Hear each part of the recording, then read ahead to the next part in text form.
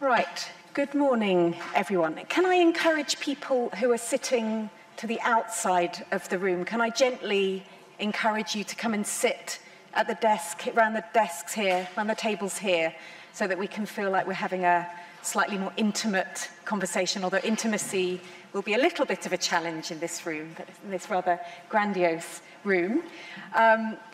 Welcome, everyone, to this morning's session where we're going to be discussing data governance for developing countries. My name is Elizabeth Stewart, and I'm the Executive Director of the Pathways for Prosperity Commission. We're a two-year commission based at the University of Oxford, looking at how developing countries can use digital technologies to deliver inclusive growth, to transform their economies. We're co-chaired by Melinda Gates, by Strive Masiwa, and by Sri Mulyani Indrawati, who's the Indonesian finance minister. And I'm delighted to have you all here today. Before I introduce my panelists, let me just say a couple of words about kind of the process. If you're tweeting this, and obviously we'd encourage you to tweet it, please use the hashtag, please, at P4P Commission. Please also, if you're watching this online, and good morning or good afternoon, depending wherever you are, very early in the morning to some people, we'd be delighted to take questions from the online audience. You have two ways of sending us your questions. You can either tweet at us with the hashtag digital diplomacy, capital D in both instances, capital digital, capital diplomacy, or you can send a message, put a message in the chat box using Zoom, and if it fits with the flow of the conversation, where the conversation's heading, we'll put this up on the screen and come to you. So two ways to submit your questions. What we're going to be talking about today, I can't imagine that to anyone in this room it will be news to you that digital technologies are transforming economies, but also that it's developing countries who stand to lose or gain the most by them. This is really an opportunity. This is a watershed moment for developing countries. If they're able to use and take advantage of the opportunity of digital technologies, this could completely transform their economic development and their development trajectory. But equally, this could go wrong. This could be something that entrenches and increases inequalities. And it's also going to be data governance that's going to be the thing that makes the difference, right? If we can get the data governance right, that is going to be what opens up the opportunities, these opportunities for developing countries. In our work at the Commission, at the Pathways Commission, we've written this report, Digital Diplomacy. There are copies available by the door, where we've looked at the current state of regulation, policy making around data governance. And we've shown very clearly that it's entirely dominated by the concerns, the priorities, the needs of advanced economies, if we want to use that term, and unsurprisingly, the resulting frameworks that emerge from that are, let's say, at best suboptimal for developing countries. They just don't fit developing countries. And that's what we're going to explore in this session. How do developing country policymakers deal with this dilemma that they're faced with these frameworks which don't fit them, yet there don't seem to be any alternatives? How can developing country policymakers balance the need to govern their data, to manage emerging risks, but also make sure that innovation is supported in their countries? So to explore these questions, I'm delighted to be joined by, to my far right, Kamal Bhattacharya, who is one of our commissioners. He's also CEO of an edtech company, Mojo Chat, and he's former Chief Innovation Officer of the Safaricom iHub in Nairobi. Welcome, Kamal. Next to Kamal is Mariana Valenti, who is Director of the Internet Lab in Sao Paulo in Brazil, and she works on internet regulation and policy and regulation. And then next to me, delighted to have Fabrizio Hochschild, who is the Special Advisor to the UN Secretary General with responsibility for overseeing the UN implementation of the high-level panel, their high-level panel on digital cooperation, which I should say Melinda Gates was also co-chair of. She's been very busy in this space this year. Let me turn first to Kamal, if I may. And Kamal, can I ask you to share some of the findings from this digital diplomacy report? What is it that developing country governments reported finding in the space? What are their difficulties? And what were some of the solutions that are being suggested? Sure. Thanks, Liz. Welcome, everyone. Good morning. My name is Kamal Bhattacharya. I'm very impressed, by the way, with this translation thing here. It's like this you know, they usually suck, but this one is really good. See, it says they usually suck, but this one is really good. You know, that's really cool. So, so I shouldn't swear. Well, I should, and see if it's really good. You know, I have to get more comfortable to swear, but you know, God knows. We can move on to swearing later on in the session. In any case, you should definitely pick up the great paper here on digital diplomacy. I thought it was a very interesting piece of research that the Pathways Commission has done. You know, I want to point out sort of three broad issues that came out of this research study. The first one is really around the importance of economic development for every policymaker in developing economies. Obviously, policymakers right now in developing economies are mostly concerned about how to make use of digital technologies and ICT at large to drive economic development, to drive their development agendas. It is, of course, so jobs and skills are top priorities. What I think where we have a lot of confusion is how do you use the current trends in technology to actually drive economic growth and at the same time have the right kind of regulations in place that support that locally at a country level or at the regional level without necessarily over-regulating it to such an extent that especially small businesses can thrive. Realistically speaking, it comes to the second point is how do you implement these regulations? And the truth is, of course, that today the regulations around data, they are monopolized by the United States, by China, and by the EU. And in the EU, for example, you know, GDPR is, you know, an interesting starting point, but I think what is happening in developing countries right now is a little bit of a misconception, which is if you tell people that data that pertains to local citizen has to be processed in countries, the expectation is that the big multinational corporations will come into the countries and set up data centers to do business there. That, unfortunately, is going to backfire because it's nonsense from a technology perspective, and I don't think it is very meaningful from a regulatory perspective either. But you see the current G20 discussions around India and South Africa and others, and Brazil, who are kind of pushing back on this. But I think it's completely beyond the point, and the challenge is much deeper. And I think from a democracy perspective, the challenge is really around our future understanding of the word consent and whether consent is even a viable legal notion of the future. We have to solve a much harder problem, but you know, this is of course then to the third point, which is, are developing economies, especially in Africa, where you have a lot of countries with very small markets, even in a position to create their own governance and compliance mechanisms? The answer is probably not, and the answer will always be some kind of a copy and paste to whatever model is deemed the right one. So it could be the Chinese model, it could be the European model. That doesn't make the model right, for example, for Kenya or for Nigeria. These kinds of themes probably require developing economies to form local clusters, both from an economic integration perspective, but also from a regulatory perspective around data, to understand what is the right regulatory framework, for example, for East Africa or for West Africa.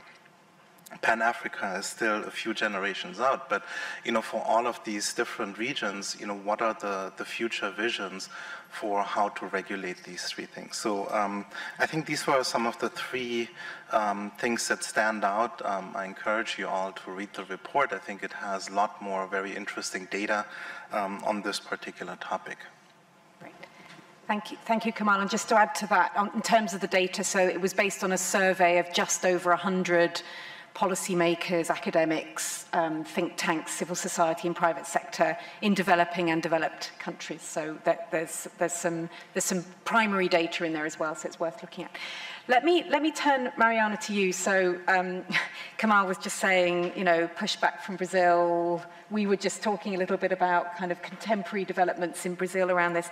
How does this resonate? How does what Kamal has said and what our digital diplomacy report says, the findings there, how does that resonate with your experience in Brazil? What is it, how are you realizing that power imbalance? What does that look like from a MIC perspective? Thank you, Elizabeth. Thank you, Kamal, for setting the stage for this discussion.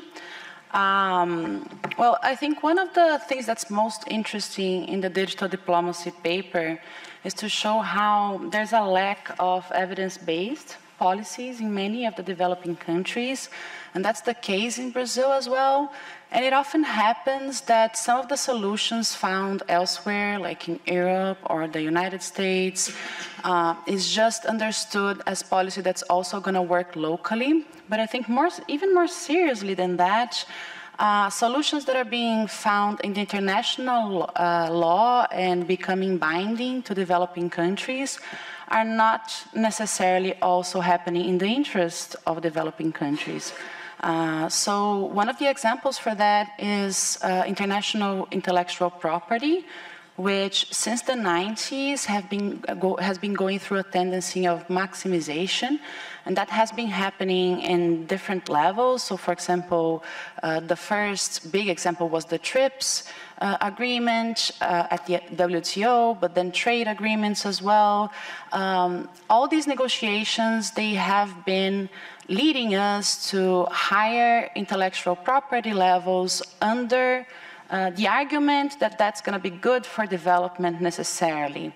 And usually there's a causality bias in this discussion, because it will be said that developed countries have better development in digital technologies because of intellectual property. When you look at the history, actually it hasn't been actually like that. And it has been the case that in Brazil and in many developing countries, these very high levels of intellectual property protection, they have been hindering education and research, for example, which of course are very essential to development, but also technology transfers. And one thing that's happening at the international level now, which feels very concerning, is that in different trade agreements or in the e-commerce treaty that's being discussed at the WTO, there's discussion on further protecting algorithms and source codes with trade secrets, which is a kind of intellectual property.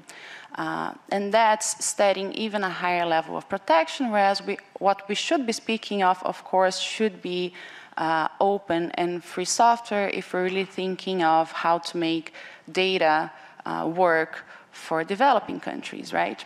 That's one thing, and I think another thing that's really important when we're thinking of international policy making, but also policy making in the North that ends up having results in developing countries, we also have to think that when we're speaking of digital technologies, extraterritoriality becomes a de facto standard for many policies. So for example, even in the field of intellectual property, for example, since the United States established the DMCA, and because most platforms are headquartered in the United States, all countries in the world are able to be affected, maybe are affected by the DMCA, and that's the case in Brazil. You can file a DMCA report from Brazil. I don't know if everybody's understanding what the DMCA is, the Digital Millennium Copyright Act. It's an act from 1998 in the United States that determines the regime through which a platform has to comply with copyright notices in order not to become liable for third-party content. And what I was saying is that we're able to use this US regulation directly from Brazil to take down content from international platforms, especially US-based. And that leads us to the question as to how far are we able to really regulate intermediary liability from Brazil concerning our own interests in this area, right? Brazil had a very interesting model of intermediary liability set in place in 2013. Maybe you've heard of the Marco Civil da Internet. You might want to explain what that is. The Internet Bill of Rights. It's considered very interesting because it's a law that centers around citizens' rights instead of criminalizing citizens, which was more or less the standard of the discussion by then in Brazil and in many different countries. And it sets a few standards for citizens, but also for the private sector. It's also aimed at thinking of developing the digital sector through guaranteeing a few protections for companies and for citizens. Anyways, there is a good discussion to be made on intermediary liability and how that affects the development of digital technologies in developing countries. But the fact is that the intermediary liability regime developed in the US is being directly enforced in Brazil if we're just able to use that from our ground. Yeah. So I'll leave it there. Okay, no, but we'll come back to that because it's, I mean, it's fascinating that this is a live policy discussion as we're talking right now. Fabrizio, let me turn to you, and now you have the not inconsiderable task of overseeing implementation of at least some of the, or at least the UN's contribution to the recommendations that were made in the high-level panel final report earlier this year. Can you talk to us, so the recommendations as they relate to this question of data governance, what realistically can the UN do to help resolve the kind of dilemma that we've just heard Mariana and Kamal talking about? Thank you very much, Elizabeth. And as you pointed out at the beginning, we're a little bit joined at the hip because we share a co-chair, Melinda Gates, and I think that also ensured that the work done by the high-level panel was very complementary and hopefully mutually reinforcing of the work you're doing. But given the intimacy of this room, of this small room, being among friends, can you indulge me for a minute? Because to be honest, I share Kamal's fascination with this tool. So you'll know this, but I just want to try this out. Does everybody know what a tongue twister is? No? Does anybody know? So let's try this one. She sells seashells on the seashore. Oh my God. Yes. Okay, let's try a bit faster though. She sells seashells on the seashore.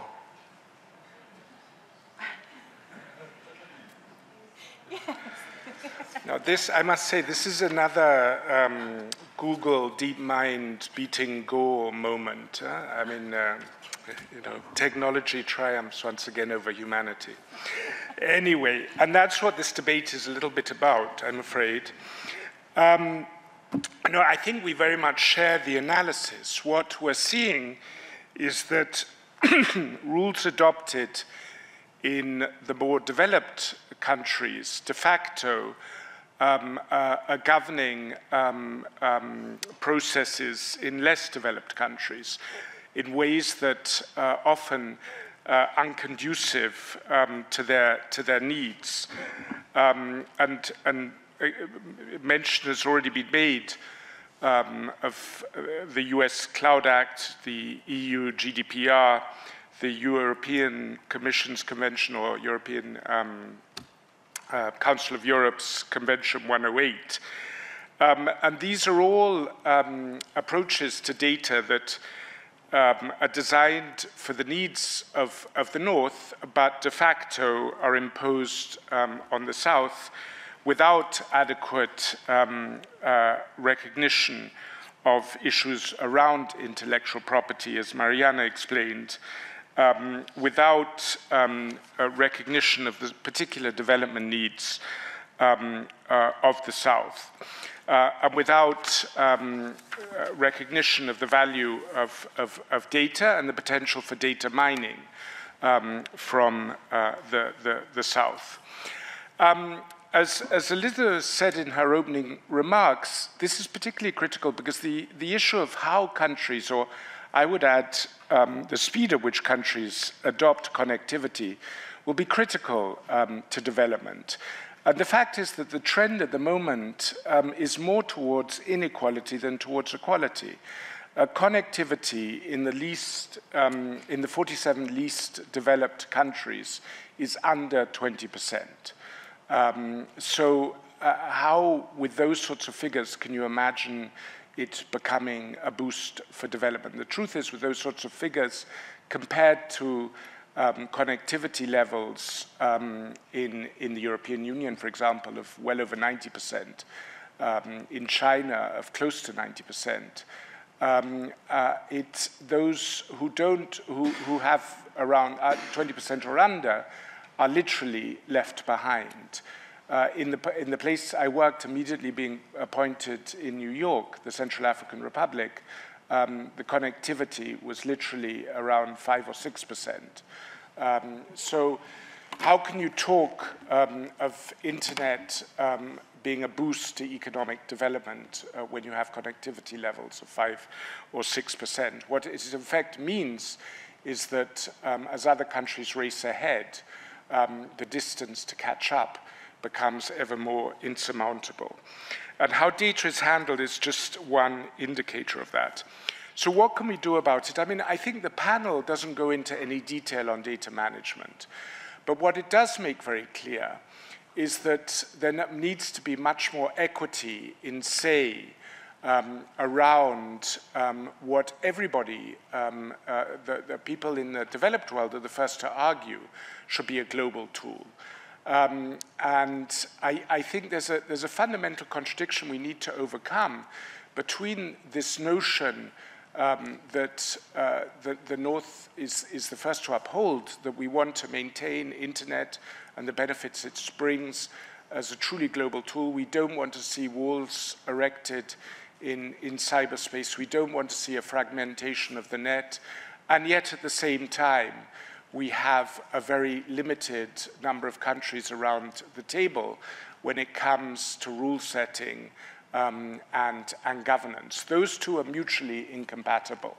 I think to the extent that a greater number of countries are not brought into the debate, the reaction will be more and more to have sort of knee-jerk, sometimes unsophisticated reactions of protectionism that can range from trying to erect cyberspace, walls in cyberspace, to simply shutting down the internet. And of course, that's highly undesirable, but not being at the table contributes to the sentiment that can lead to such extreme measures. So I think the way, what we discussed at length in the panel is that there's also a need for capacity building at a regional and sub-regional level to make it possible for more engagement in international fora. And that's where the idea came from, that is one of the central ideas in the panel report, of regional help desks. And some have asked, well, why regional? Wouldn't it be much more cost-effective to boost existing global efforts? And there are a number of efforts from the World Bank to the ITU and many others to build capacity in countries. And we welcome, the report acknowledges and welcome those efforts, but says that they're really not to scale and they're not localized enough. And that, hence the idea of having regional capacity building mechanisms that could take into account in a much more nuanced, sophisticated and sensitive way particular country concerns, particular community concerns, particular regional concerns, and help empower countries, communities, and regions to play a role in the global debate. You know, this is one of the recommendations in the report that has raised a few eyebrows and that we're having some difficulty in finding champions for. So it's not entirely clear whether this recommendation will flourish.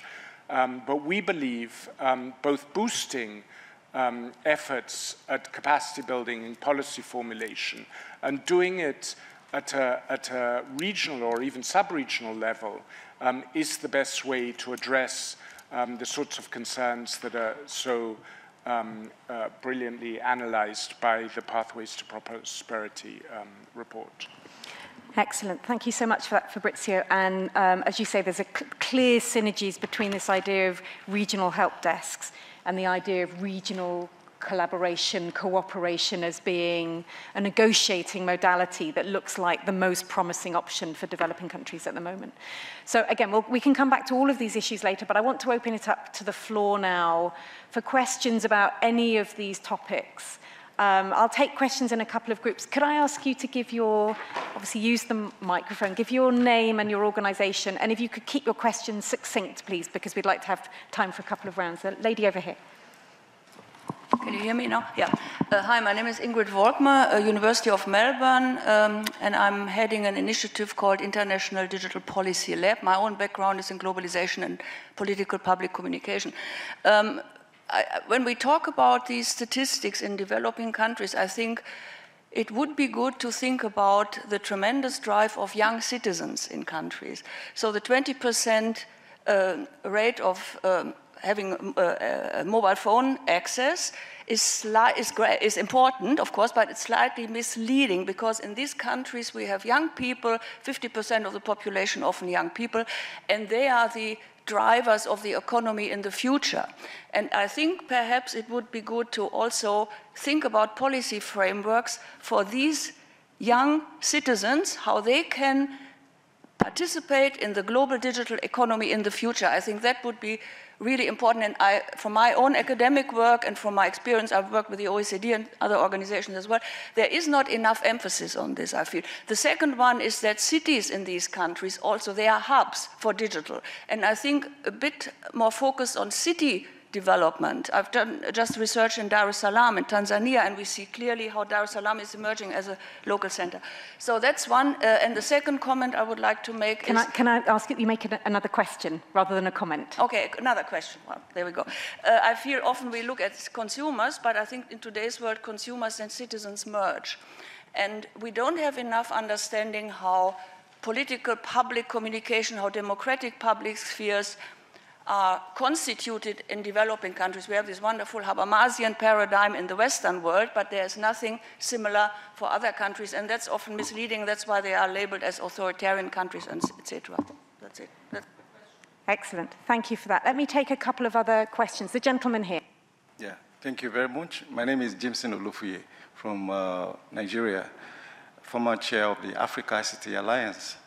Well, I just want to correct an impression I had, when Kamal was speaking, saying the idea of localization or policy of localization of data, that it will bring in data center establishment in country. That is nonsense.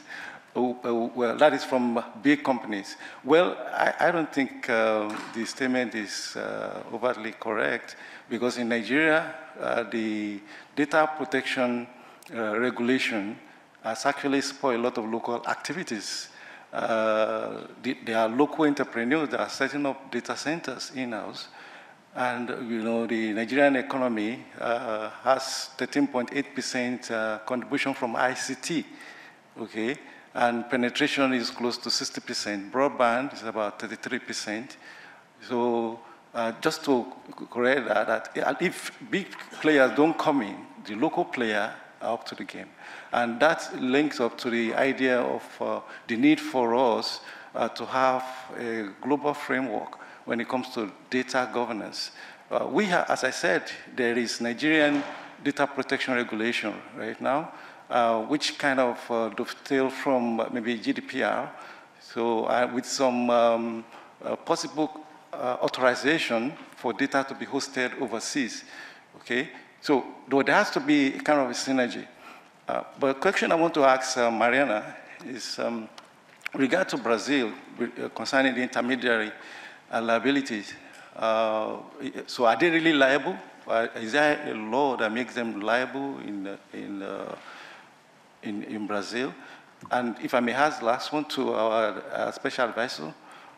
So I thank you for the brief, but the question is, how do we really move towards ensuring that we could have a global framework that could now help to streamline the issue of data governance regime across the world? I think at that top level, it will help a great deal. Thank you. Thank you. And could you repeat your name? I'm sorry, I missed your name. Yeah, Jameson Olufuye. Jameson, thank you. Excellent questions, thank you.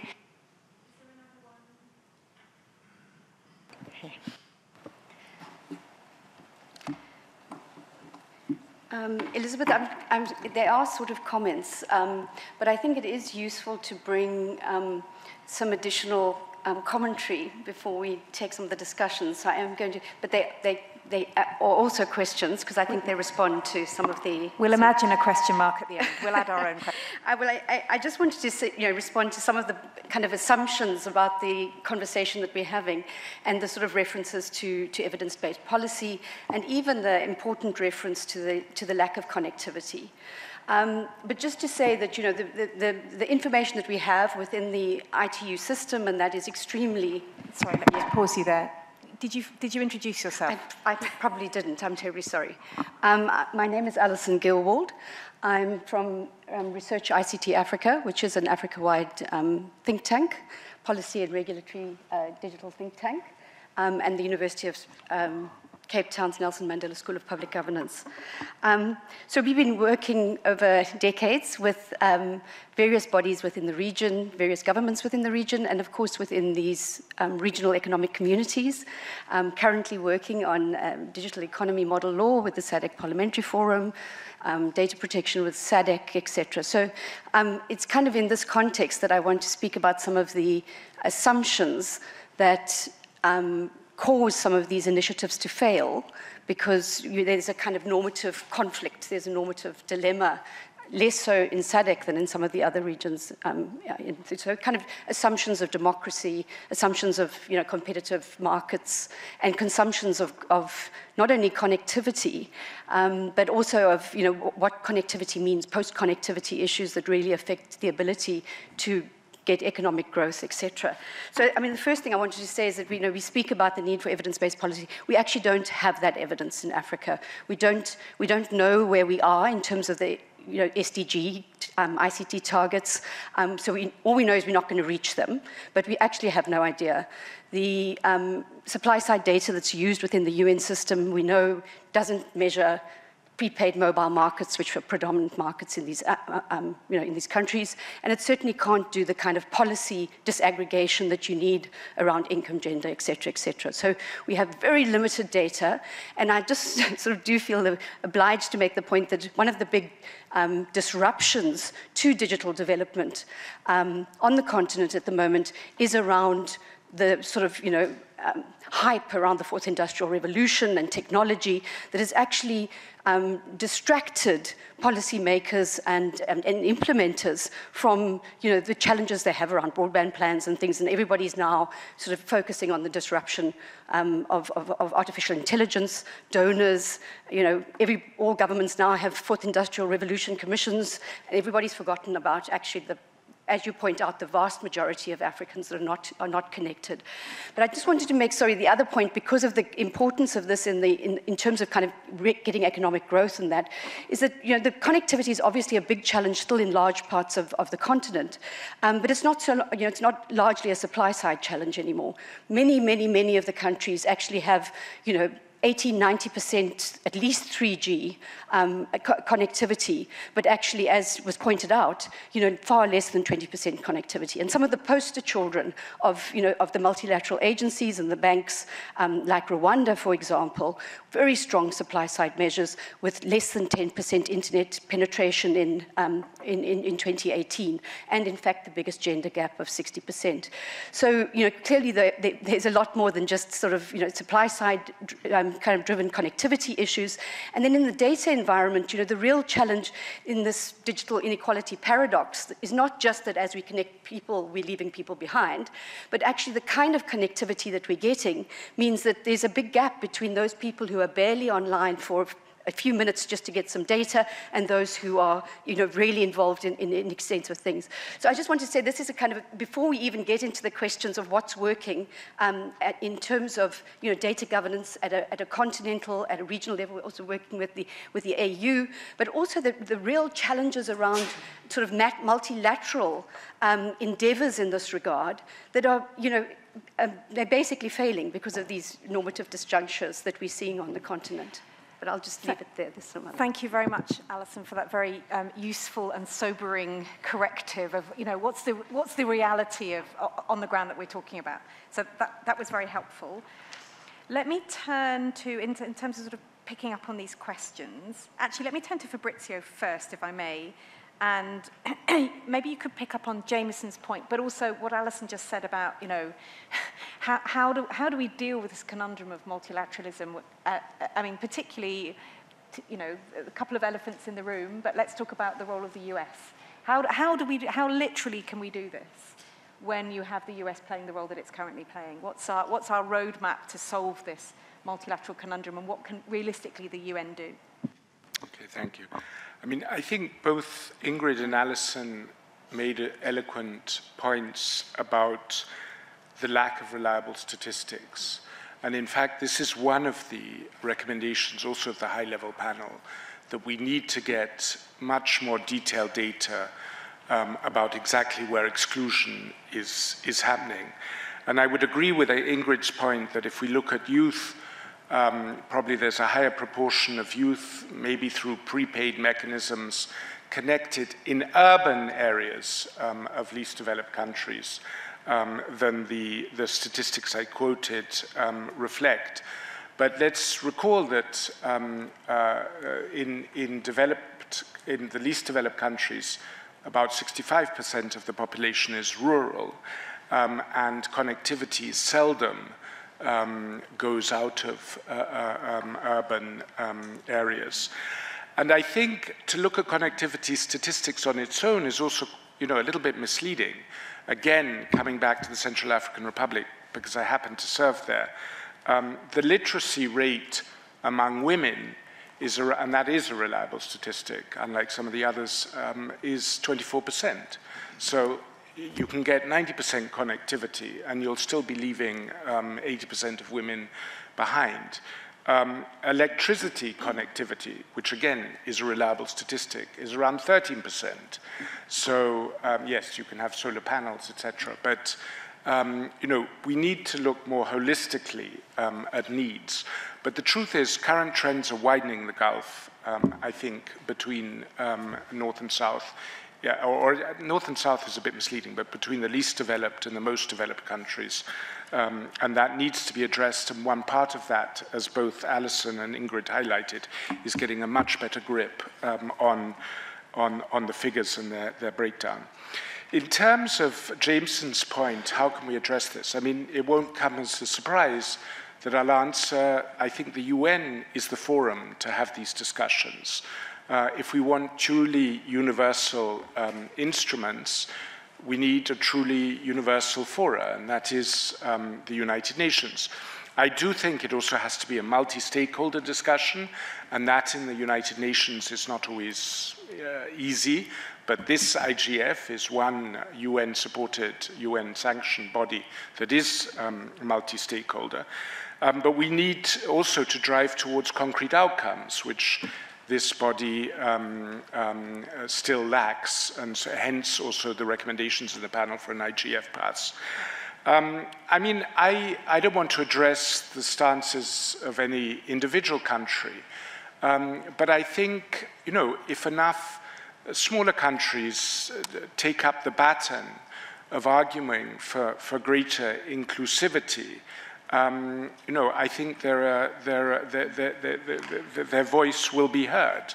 I don't think anybody in a hugely interconnected world can afford to ignore two-thirds of the world. So I think it's about a better coordination of voices among developing countries around their interests in this domain.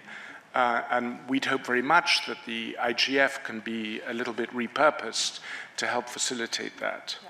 Excellent, thank you. And I should just add that we, as the Pathways for Prosperity Commission, we wrote a report a few months ago called Digital Lives, where we looked at these issues of inclusion and starting to move towards, think about some sort of possible solutions and possible business models for better, not just connectivity, but relevant, appropriate connectivity in a way that's useful for people who are currently excluded. But Mariana, let me come to you, because I really like the way you framed the dilemma of this question on data localization, which is one of those sort of balancing acts, which is very complex in this space. And you had a specific question for Mariana on Brazil. Yeah, I think Jimson's question for me was regarding liability for intermediaries, right? He was asking if we have a liability regime in place and if companies are liable at all. They are. But the way this was discussed when this law that I was mentioning, the Internet Bill of Rights, was enacted in 2013, it was in a way so as to take values into consideration and balance different values in the digital environment. So what got enacted was a regime in which, in most of the cases, platforms are liable after a court order ordering takedown of content. And that was, at least at the moment, worldwide celebrated as being a regime that takes care of freedom of expression. The issue is that at that moment it was impossible to come to terms also with the entertainment industry to have a regime for copyright. And I think when we're speaking of copyright, other issues also come forth, which is a balance in different industries and how you want to use that kind of policy to develop different industries in your country, right? So like the entertainment industry or the tech industry. And for that, we don't have a rule. And when I said that the US rule is being directly applied to Brazil, it also has to do with that. There's no specific rule for copyright infringement. And we've mostly been using the US framework because of platforms. Can I just really quickly pick up on what Alison was saying, because it really resonated to me as well, that we're at this point really discussing different policies for the developing world. And I think if I got right what you're saying, I completely agree that at least in Brazil, but I also think that in international fora, connectivity has become not so much of a sexy issue anymore, right? And we're discussing many issues like regulating artificial intelligence, for example, right? That's like, or disinformation, which are all very relevant. And I don't think there's like a scale of relevance in terms of, no, in developing countries, like we only have to be discussing connectivity because we don't have enough connectivity. But it really feels that when we're discussing policies for the developing world, perhaps we would have to take a more holistic approach, right? And take all these issues into consideration, not leave connectivity behind, because it's clear that this is like in the basis of everything that we're discussing here. And then not just connectivity, but other infrastructural issues. So for example, many of the services in Brazil, they're not available to everyone because of payment systems, for example. So like we really need like bold plans, right? Which don't just take into account like specific sectoral considerations. Absolutely, we'd agree, and we call these the digital foundations. So what are the things that you absolutely need to have in place, and then you need to build your data governance regime on top of that. But there's no point having a data governance regime if you don't have these basic things in place, because there's not going to be anything to govern, basically.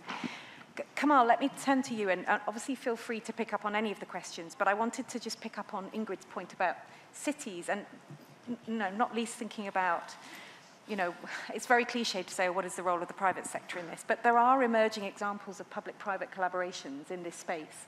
And it'd just be really interesting to hear you reflect on what can we learn from those? What does the solution look like from that perspective? Sure. I want to just first address my friend from Nigeria. I think we have to be careful. This hope of data centers is a fallacy, because data centers don't create that many jobs. The businesses that you build on top of data, they're pretty powerful.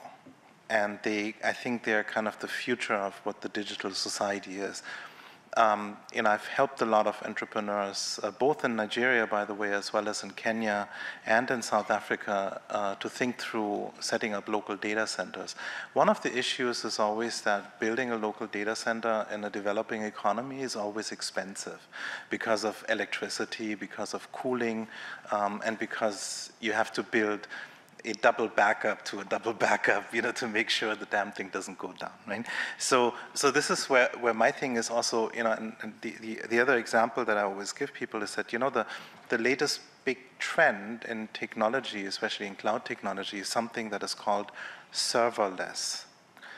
Whatever that means, just think about the word, right? So what it essentially means, philosophically speaking, is that we're thinking about a future where the physical entity that does compute or storage, for that matter, is borderless. That's the future, right? And that was the future of the cloud already. So the implications of that is, I kind of want to regulate something else, right? I want to regulate the companies that are getting or that are already monopolies. I don't know what I can do about consent, but I know that Nigeria has a tough chance in the future to establish really valuable data businesses that go global, because there are already global monopolies in play where the borderlessness of data is going to be an incredible challenge for Nigerian companies to compete. And Nigerian companies are technically always extremely competitive, right? But when you see the hindrances that we have because of the way how private sector operates today, private sector that is focused on sort of this data economy, it's crazy, right? And that's what Nigeria needs to do, other than getting to mobile money instead of bank-driven stuff and all of the infrastructure issues that you have outside of the things, right? But that's a longer discussion. I just want to point out one more thing on the role of private sector, and also the role of connectivity. We've been doing, and unfortunately, we haven't published it yet, but while I was still working at Safaricom, which is a telco in Kenya, that is famous for the rollout of M-Pesa, probably the most successful mobile money system in the world. We did a study where we tried to see what happens if you give people who come onto the net for the first time with a smartphone, and Kenya has about 50, growing towards 60% smartphone penetration. What happens if you give them free data? Right, so which means they can use the internet as much as they want, as long as they want. And free was sort of in different segments. And we did a randomized control study comparing that to people who also come online and who don't get free data but actually have to build. And so we wanted to look at, are they looking for jobs? Are they educating themselves more? Are they taking up opportunities? Is there any economic impact? So we also did a survey-based study on the groups that we selected through the telco. And the outcome of it is fascinating. Zero outcome. Zero.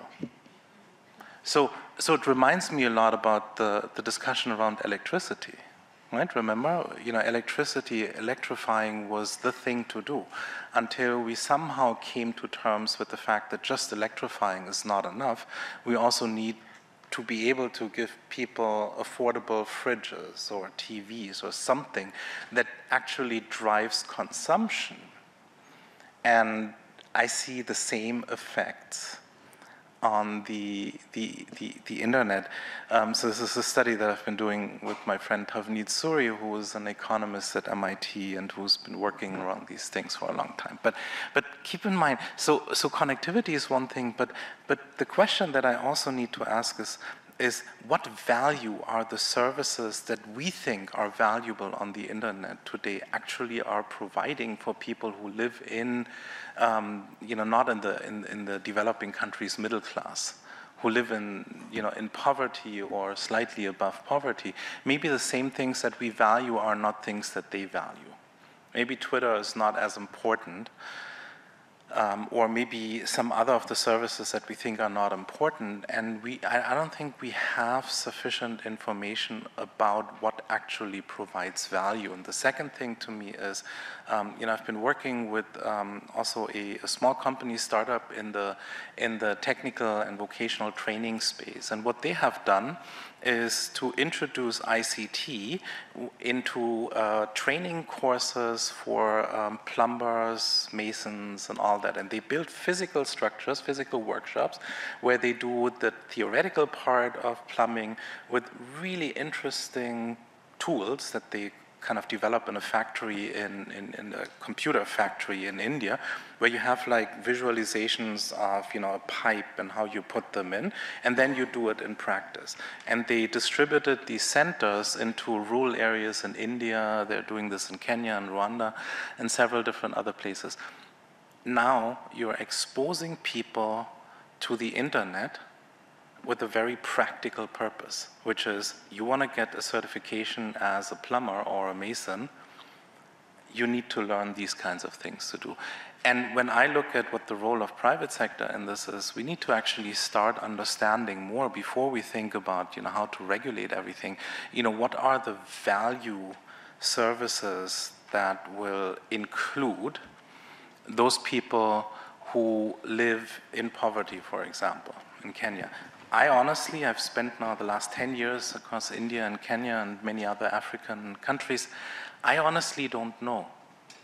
I really don't know, and I don't have any good indications. We love to make stuff up, right? We love to say, oh, it needs to be telemedicine because, look, you have no access to doctor. It needs to be access to water. I don't know.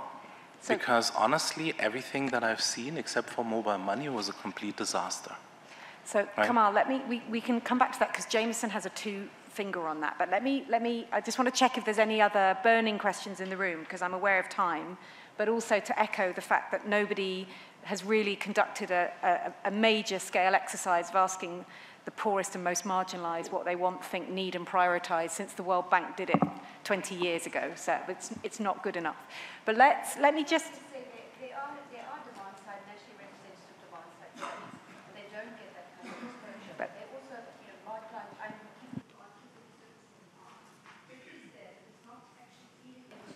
It's not being used. I just wanted to flag that I think it's the fact that we don't actually draw on this local knowledge that is there, statistical and otherwise that is there, that would actually tell us some of these things. It's not comprehensive. There is some. Right. So let me put you on hold just for 1 second, Jameson. Let me take one final question. The lady over there, could I ask you to go to the microphone, please?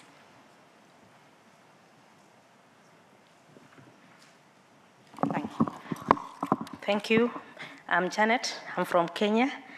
And I'm sitting here just to tell my friend who was indicated that Kenya, we are really poor and did not get anything much. I come from that the interior parts of Kenya. And there's a lot of penetration of course, electricity is helping so much, and solar energy. The government has done so much. And what I believe is there's need for awareness and knowledge sharing. We believe that as developing countries, because we are also struggling with the culture aspect, we are still coming up very fast and very aggressive, but we still feel that a lot is not shared up. I must say I'm at my 45, and I'm struggling to learn about these internet things. We are scared because there are things we see there that they don't match with our values and what we've learned since our old age. And because I have my children now, I have teenagers between 20, now coming to 20, I'm now trying to appreciate. So I think what is required is a lot of sharing and a lot of creation of awareness as we observe this. There's that divide of the age and the old, and the majority now they are coming to that age group of the age who are now in these not natives in the technology age. But I believe our government is doing a lot, and I came here and I'm impressed by your comments. Otherwise, we are proud to be the pioneers in M-Pesa, which is really driving economy, and we take pride of that. Thank you very much.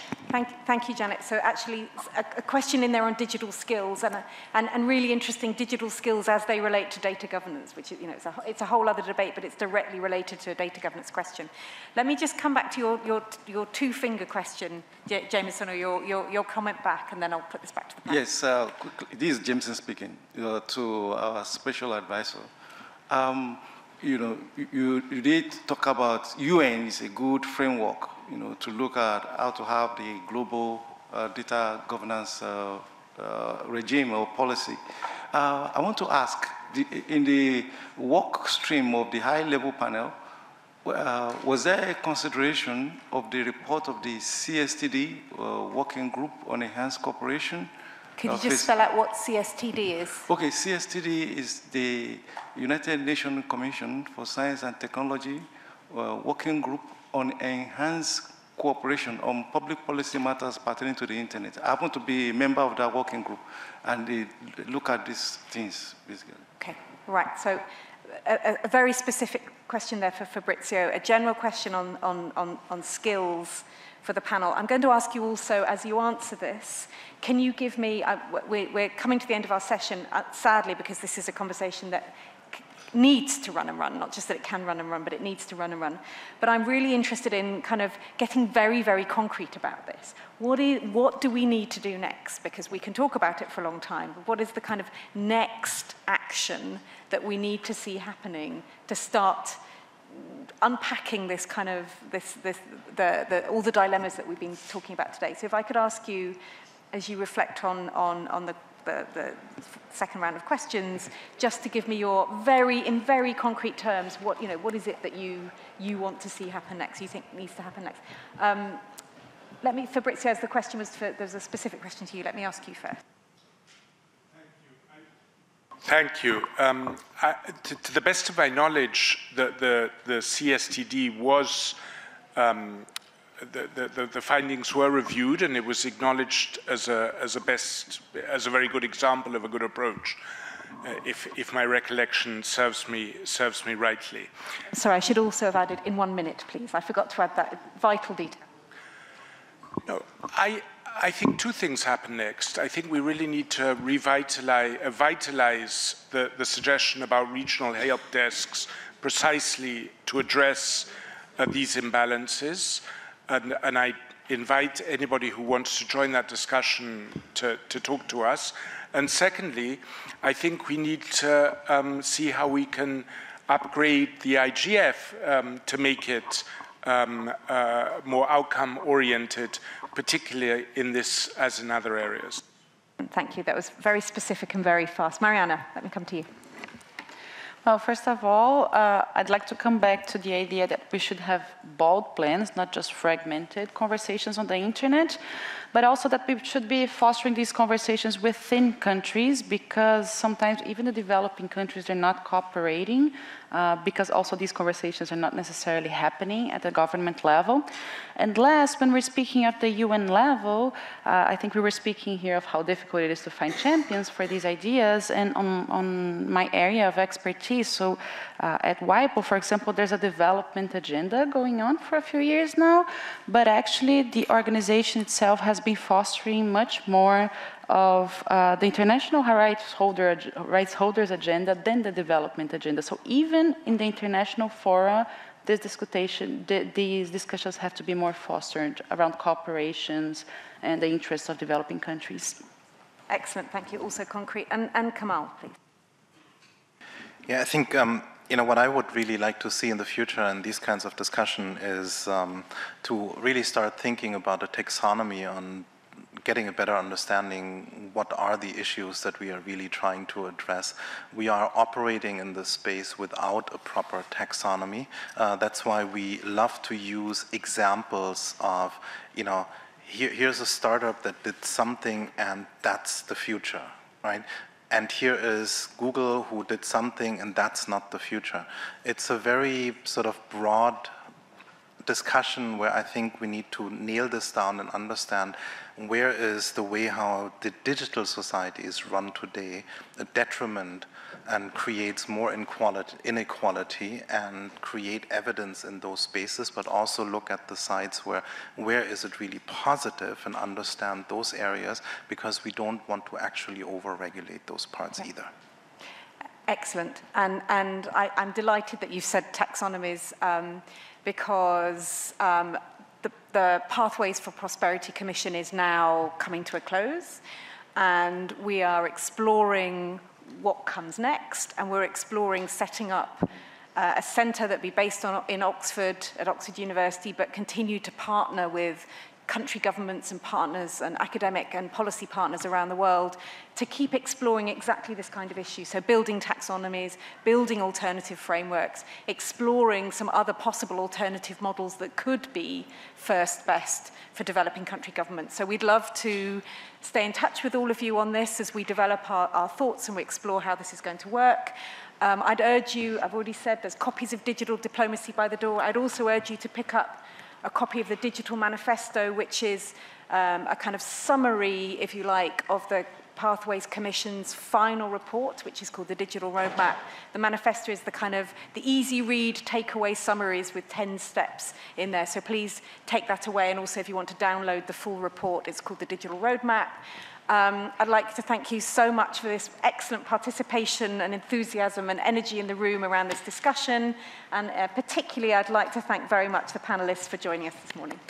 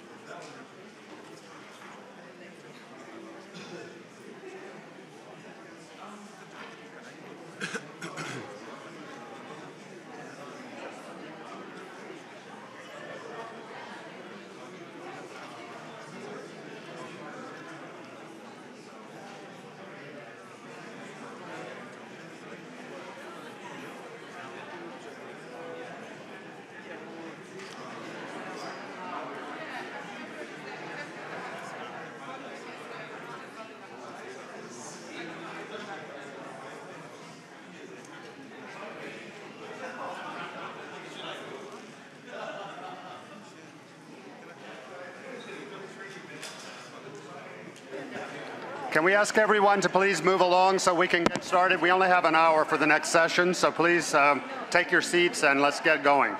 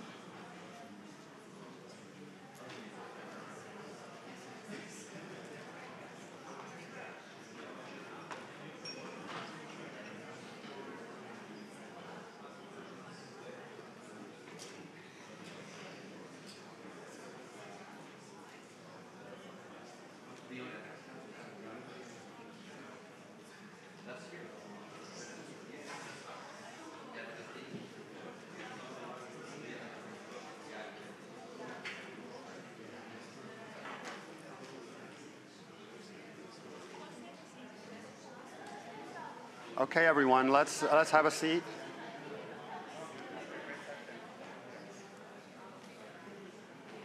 Good morning, everyone. My name is Mark Nelson. I'm the director for the Center for International Media Assistance in Washington, D.C. I am here representing a group of people who have come together in a really, truly multi-stakeholder way to talk about the future of the Internet. We represent a group called the Open Internet for Democracy that is composed of the Center for International Media Assistance, the Center for International Media Assistance, actually the Center for International Private Enterprise, the Center for International Media Assistance, and the National Endowment, the National Democratic Institute. I always screw these names up every time I say them, so forgive me. But it's a group of people who come from different sectors to think about the issues that are involved in making the Internet a more open and participatory Internet and governance process that involves people from around the world. And we are delighted that we have this opportunity to talk about this incredibly important topic today of the Internet splintering into national pieces that undermine the very reason that the Internet Governance Forum was created in the first place. As you know, this whole forum has been going for the last 14 years and trying to make the Internet an inclusive and participatory process of governance that values the open, connected Internet, that brings knowledge to isolated communities and helps the Internet reach the far corners of the earth. It's a system that brought knowledge and helped reduce poverty and helped countries reach the information that they needed in order to develop and to thrive and to improve human progress. Yet today that Internet and that vision of a democratically controlled Internet through a multi-stakeholder process is under attack. And a growing number of countries is being attracted to an approach that would create an Internet that ends at national borders, that becomes an instrument of social control and political suppression. So today we're going to be hearing the stories of how that is happening across the world, and we've brought people from around the globe to talk about it. We initially had a really very good gender balance on our panel, but the combination of no-shows and visas really undermined that, though we do have some important voices in this panel and some important diversity in terms of geography. But I wanted to point out that we tried very hard to have a really gender-balanced panel, and we were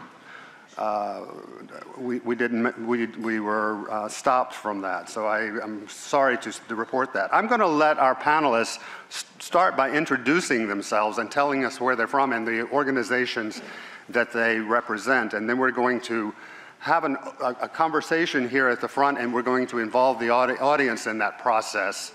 Let's start here on my right.